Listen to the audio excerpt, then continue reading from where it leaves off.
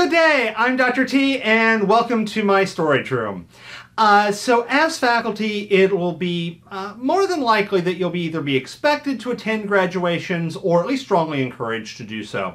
The decorations at graduations typically are the faculty and the ferns. And by attending graduation, I mean in full regalia. It's pretty obvious how you put on regalia. However, there are a few tips and tricks that will make your life a little bit more comfortable.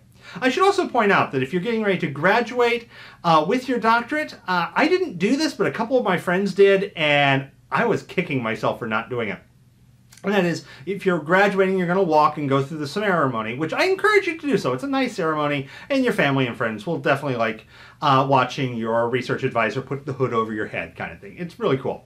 Anyways, if you're going to do that, instead of buying the surprisingly overpriced one-time use only regalia, go ahead, you're going to spend several times more, but buy the normal faculty regalia and graduate in that. The reason is that you're going to be buying that regalia anyways, and this way you don't buy the one-time use regalia. That said, it is a little bit on the pricey side, and some schools, depending on where you work, won't make you go to graduation, or they will provide you regalia at a reduced cost. That said, other places I've worked at, you had to rent your regalia, you had to go, and it was like 75 bucks per graduation with 2 graduations a year. That adds up quick. So you pick up your regalia and you get ready to do graduation. Now, before graduation, obviously you get dressed at home and you have to put on some clothes. The regalia goes on the outside. That's not the only thing you wear.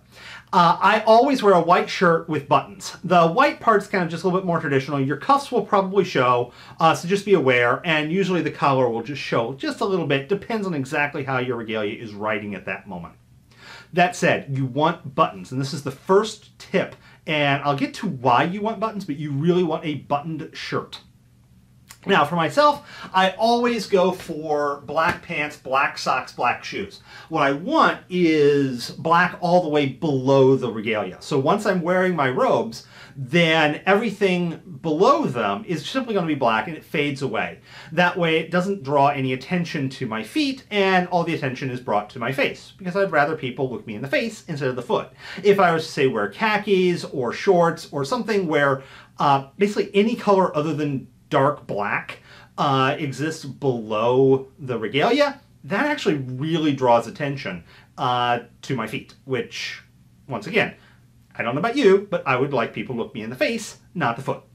Okay, so my regalia lives in my office. This is a very common tactic amongst most faculty, because you only wear it a couple of times, and the only times you're ever going to wear it, you're going to stop by your office first to pick it up. So it moves back here. I do encourage you pick up a nice coat hanger for this. I've got like a nice cedar hanger for it, and then a coat bag. It's going to keep it protected. Because once again, these things are really expensive, and you don't wear them very often. Okay, so the regalia is back here.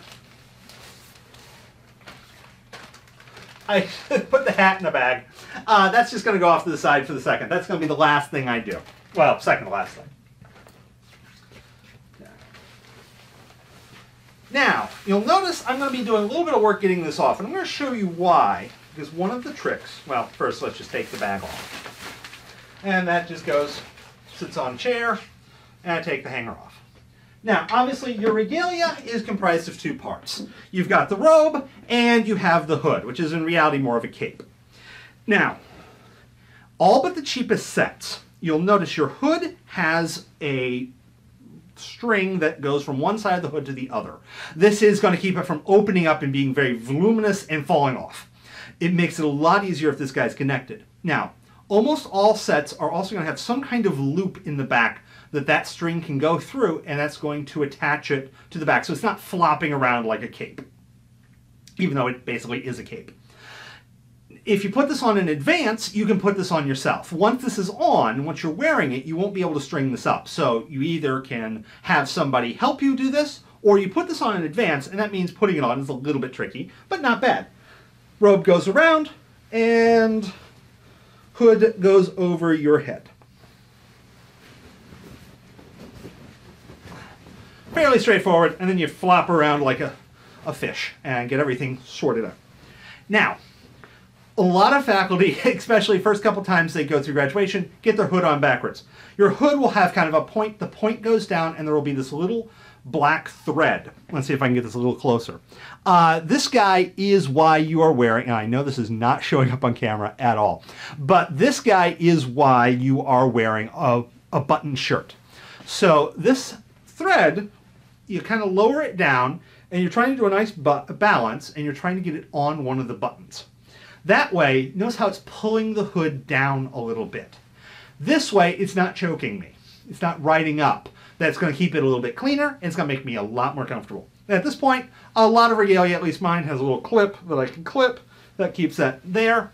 It's currently unzipped, which if I'm walking to graduation, and I'm not in kind of full Regalia mode, I'll leave this unzipped. It's perfectly legit. I may even leave it unclipped, just so it gets a little bit more air. I also typically wear a fairly lightweight shirt while doing this.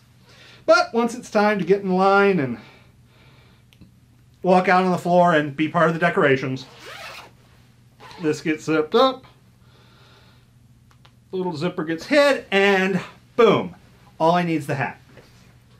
And of course, the kind of full faculty ones, the ones that you normally wear, not the cheap one-time use ones, but the ones you buy to use over and over again, typically come with a tam. When it comes to hats, you got a couple of options.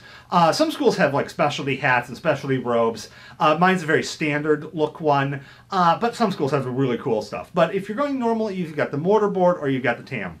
Now, one of the main differences between the faculty style and the graduate style is that the tassel on the tam is going to be fixed in place.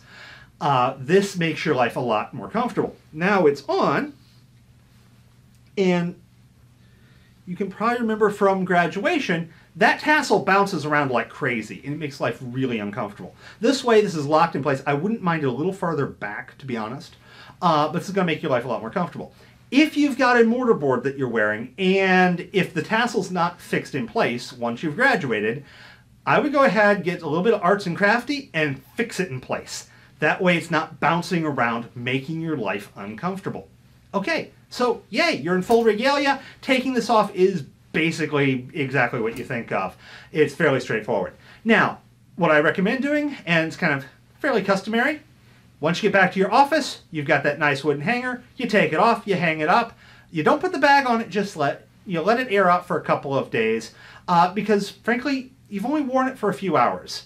Dry cleaning's expensive, and I've definitely known faculty friends who have sent their Regalia off to dry cleaning and it didn't come back, or it came back in multiple pieces. These guys don't do well with dry cleaning. So my intention is when I got it, I hosed it down with some Scotch Guard, and it may only get dry cleaned once or twice in my career.